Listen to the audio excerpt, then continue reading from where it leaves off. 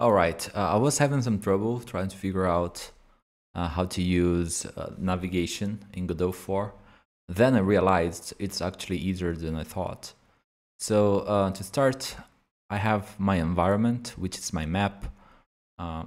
They're inside the node 3D just for convenience, but don't worry about that because it'll work anyway.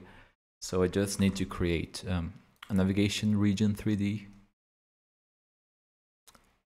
Move my environment right below it, and basically that's it. Okay, you just click bake navigation mesh. Oops. Okay, first don't forget to create your navigation mesh.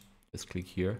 You have a lot of configurations and settings you can mess with, but for the purposes of this video you just need to click here.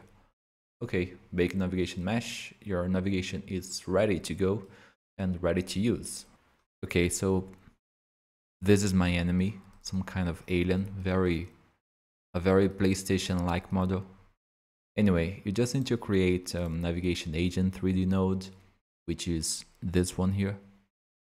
Then don't forget to make a reference for it. And in your process function, you just need to do that. No, 4 lines of code actually. You set a target position for your navigation agent, which is in my case a player position, and then you get the next path to which the character will move.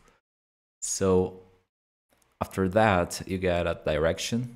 You just get the next path position minus our position, which is the enemy's origin.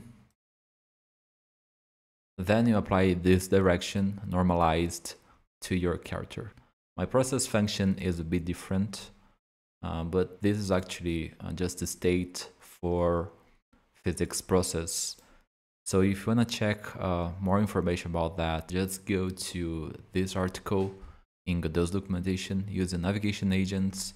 And here you have a lot of information about how navigation actually works, and it'll be very helpful, especially if you want to create more complex routines or very complex AI. This will be very helpful.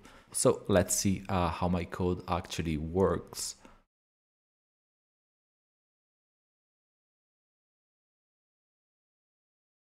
Here we go. The alien will chase me once it sees me. So, okay, it saw me. It's following me.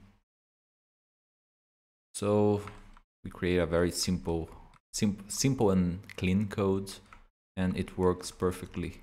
So let's kill it. It's dead. It's over. Thank you for watching, and see you guys on the next one.